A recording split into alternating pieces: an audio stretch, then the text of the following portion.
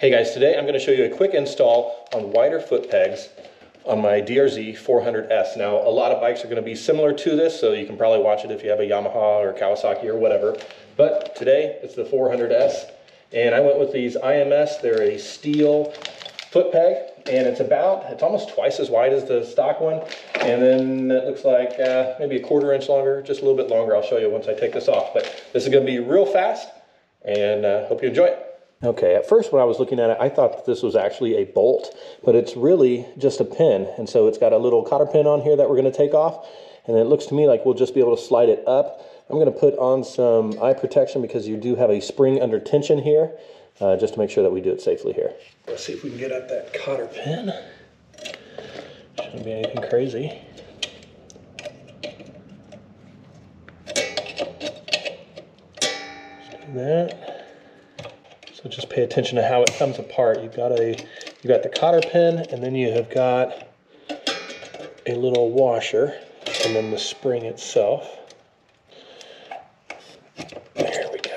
All right, so there's a little washer. Got the cotter pin here. Set those to the side.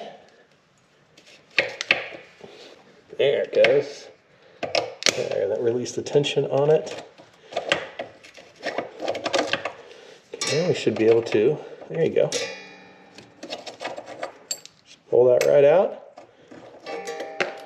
There's everything. All right, you can see the differences. This is the stock one, and this is the IMS. So line back up. It's just barely longer, maybe a 1/4 inch longer.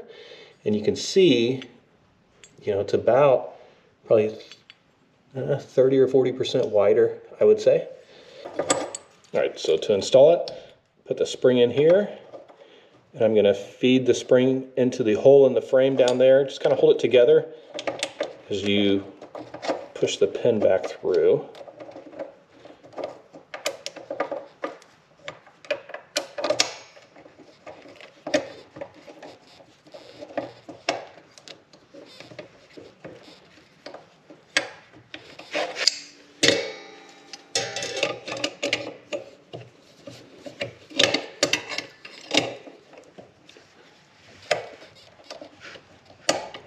Almost there. There we go. All right, you can see it works as normal. So we just have to put our washer on it and grab a new cotter pin. This might be a little difficult. You might have to get creative. What I'm going to use is these kind of channel lock pliers. What I'm going to do is I'm going to pinch the spring onto the perch. I'm going to grab it on the other side of the washer so everything's together. Oh boy.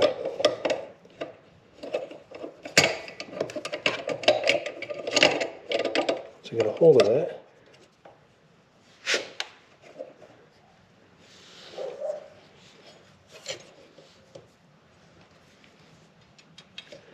It's real close. Tell you what, I'm going to grab from, actually,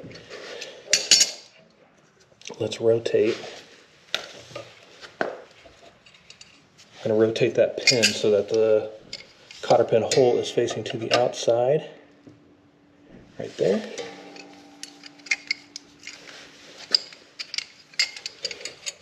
Hold that on.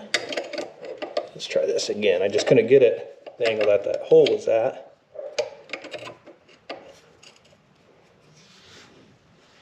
A little smaller than I like. Oh, that's perfect. Right there.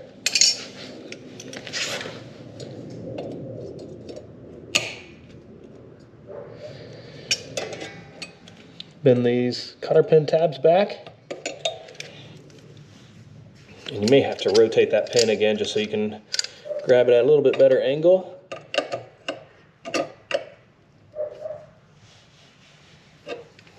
Okay. There's that one.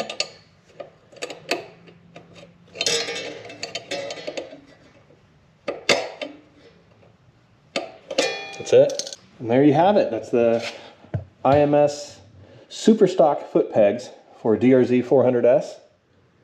Part number that I'm using is a 275511.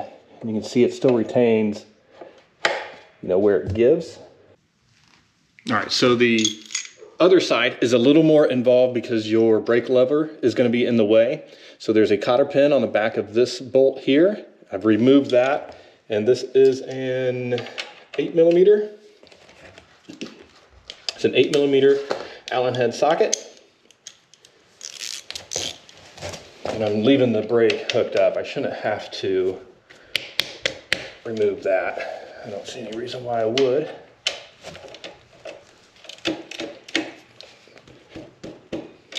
But it's on there. There we go. And while we have this out, I'm gonna grease it before I put it back in. So, I don't know if you caught it, but it's got a washer on the other side.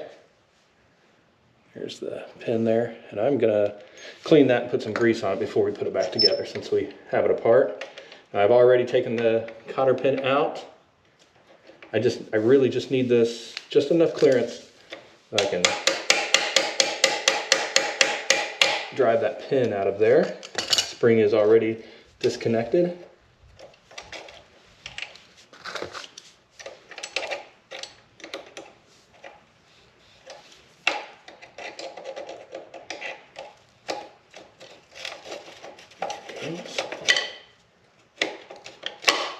There we go. I'm going to clean this pin up too, get some grease on that.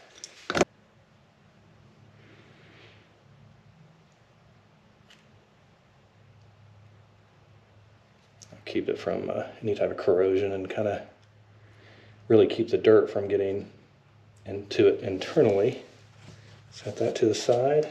We're going to grease the pin, and I wish I would have done this to the other foot peg. So I'll take it apart and probably grease it too. Nothing crazy, not a bunch of grease. Most of it's going to come off when we push it back in there. Let's drop it in. That is it for that peg. Open these tabs. Make sure we don't cross thread it here.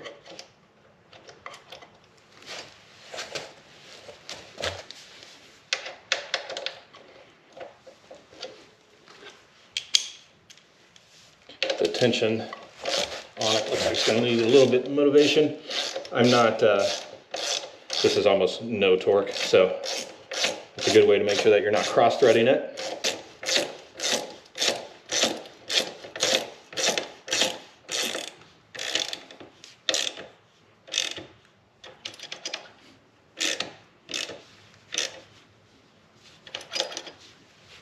See how it feels.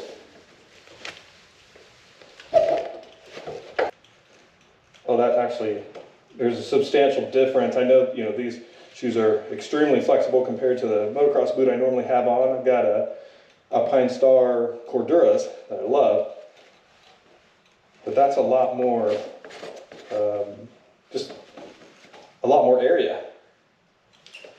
I like it. I think it's a good install. Can't wait to get it out on the trail and see how it works.